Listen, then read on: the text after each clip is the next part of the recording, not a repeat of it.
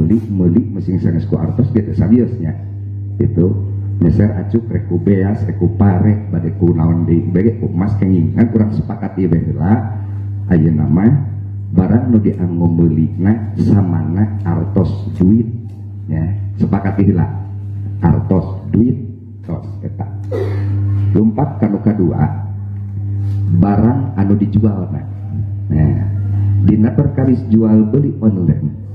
upami bade ninjau tina segi barang anu dijual kahiji upami anu dijualna emas atanapi perak hukumna haram bisi bade jual beli online barang nu dipeserna emas perak barang nu dijualna emas perak hukumna haram naon alasanana make dihukuman haram sabab ia termasuk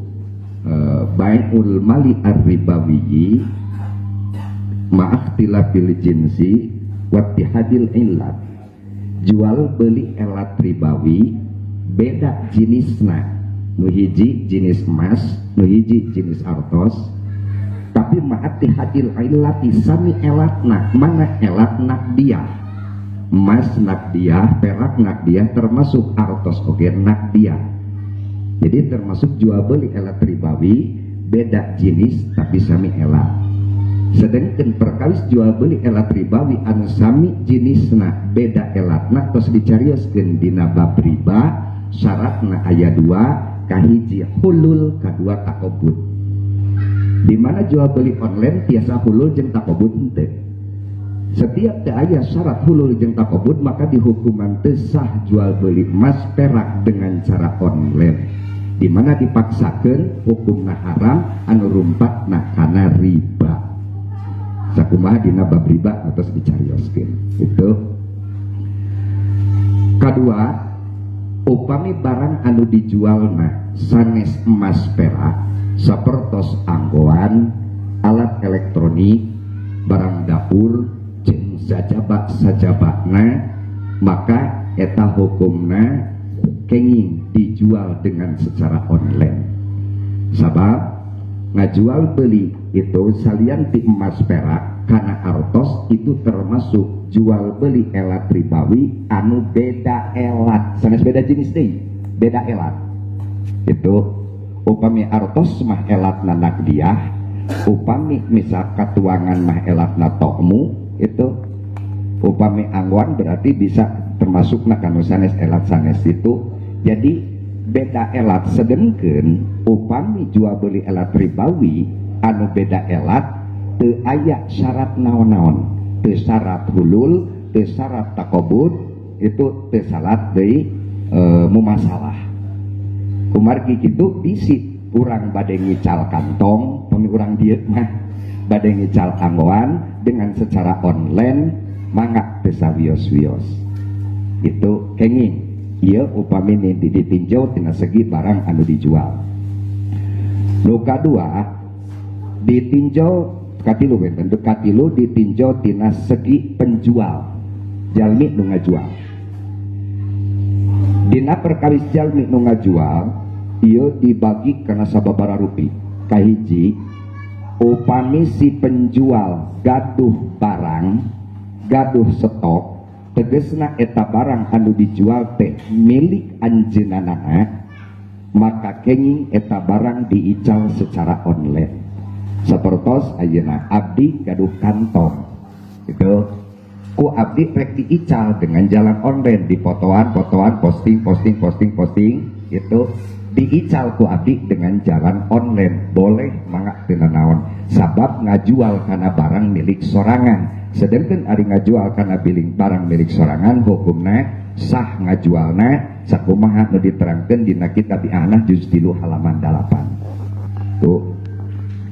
nu kadua upami si penjual henteu boga barang si penjual teh teu gaduh stok sama sekali teu gaduh barang anjeunna teh hanya ala kadar posting wungkul barang nu sanes itu aya barang nu mang jajang foto ku abdi posting malah deh aya nu sanes di tina HP ku jepret kurang dietaeun dina disebat HP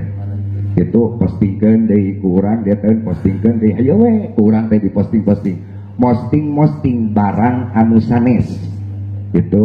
urang sama sekali teu gaduh barang tapi urang hanya ala kadar postingkeun barang nu sanes dijual ku urang dengan jalan online kumaha lamun kitu tafsil katafsilanana kahiji upami seurang teh jadi wakil ti jalma anu boga barang aya widi ti jalma anu boga barang dina mangjualkeun eta barang cara model mangjajang gaduh barang saur abdi teh ngajak kumaha cenah urang bangjualkeun ku kuring lah itu kumaha carana cara jalan online berarti di widian itu akan tapi sok aya nu sistem keagenan kan sistem keagenan ya itu nu gaduh sinjang namah di Surabaya ngan urang daftar janten sistem keagenan dikirim barang ka urang henteu ngan urang dikintun foto urang diposting berarti urang sistem keagenan memasarkan barang orang lain bari urang nanti aya widi tinu gaduhna lamun kitu mangga dihukuman kenging dijual eta barang ku urang secara online karena naon masukna berarti urang kalebetna jadi wakil ti jalmi anu gaduh barang dina ngical eta barang kulantaran jadi wakil atau maka ketinggali ku urang karena bab wakalah syarat-syaratna ngajual nasi jalma anu jadi wakil seueur aturan-aturanana hiji eta nya ketafsilanana nu kadua akanapi urang nu kaduana upami ngan lamun urang teu aya idin tinu gaduh barang urang teh gaduh barang henteu nya teras teu aya widi tinu gaduh barang henteu ngan postingkeun we wungkul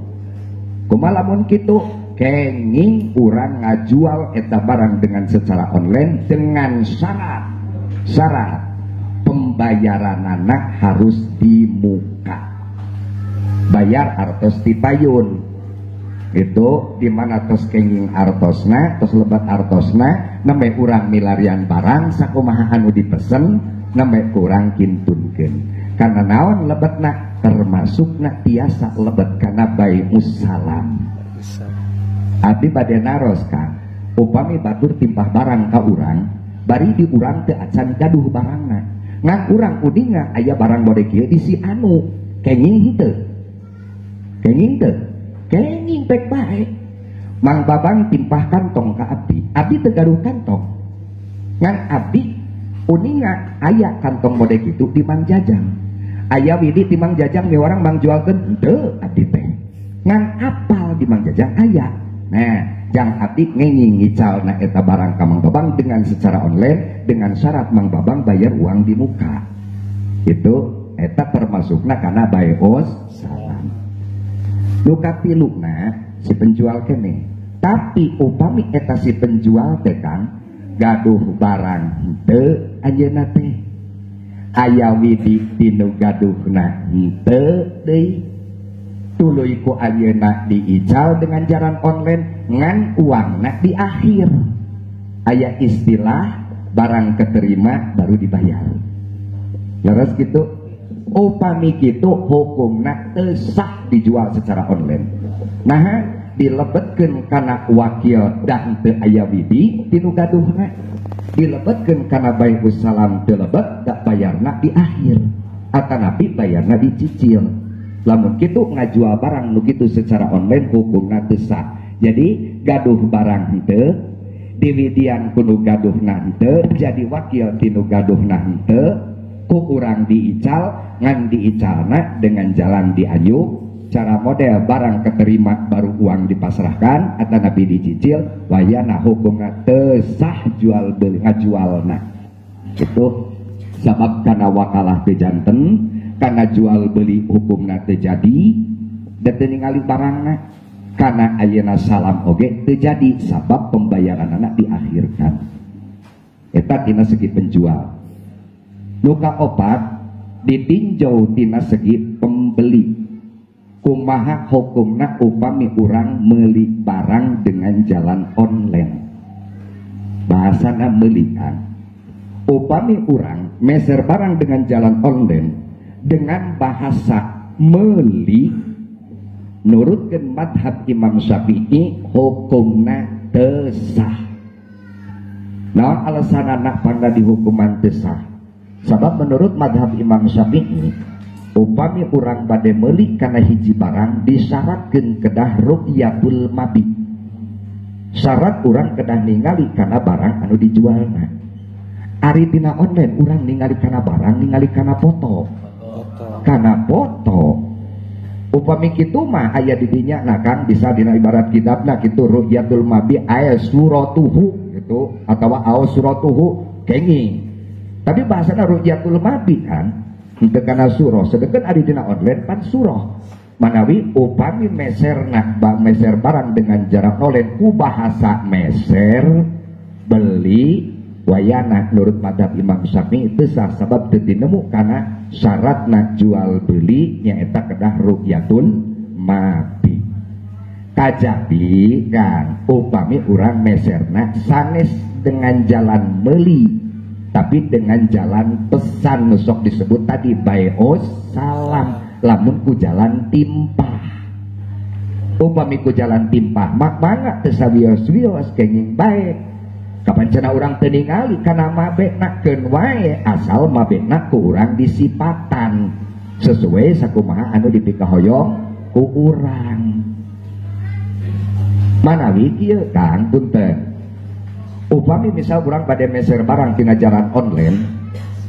misal tama eta barangna teh ditampilkeun fotona,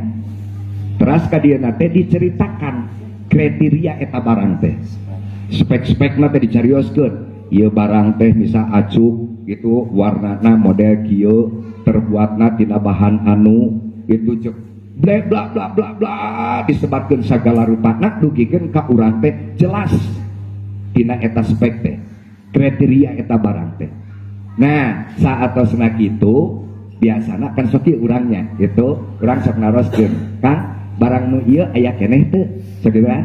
itu cari itu teh aya keneh. Nah di mana urang bade hoyong eta barang bahasana ulah kieu kan saya beli barang yang ini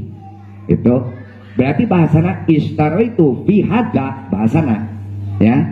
saya beli barang yang ini istaraitu fi hada saur tadi cek tadi lamun ku bahasa kitu eta teh teu jadi eta teh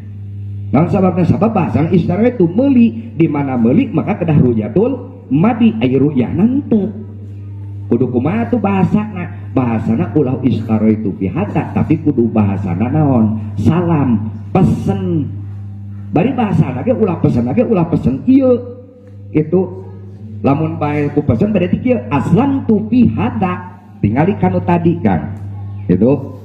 aslam tu ilaika fi hadal ain misal saurang teh kieu saur itu teh aya bahasa teh kurang kieu oh kan kalau begitu saya pesan satu yang ini berarti bahasana aslan tu fi hada di mana bahasana ku pesen kuring barang ieu berarti eta bahasa teu jadi ka ditu ka dieu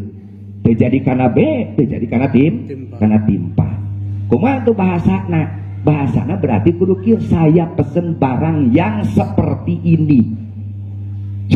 kumaha umpan tadi terus disipatkan dibaca urang sifat-sifatna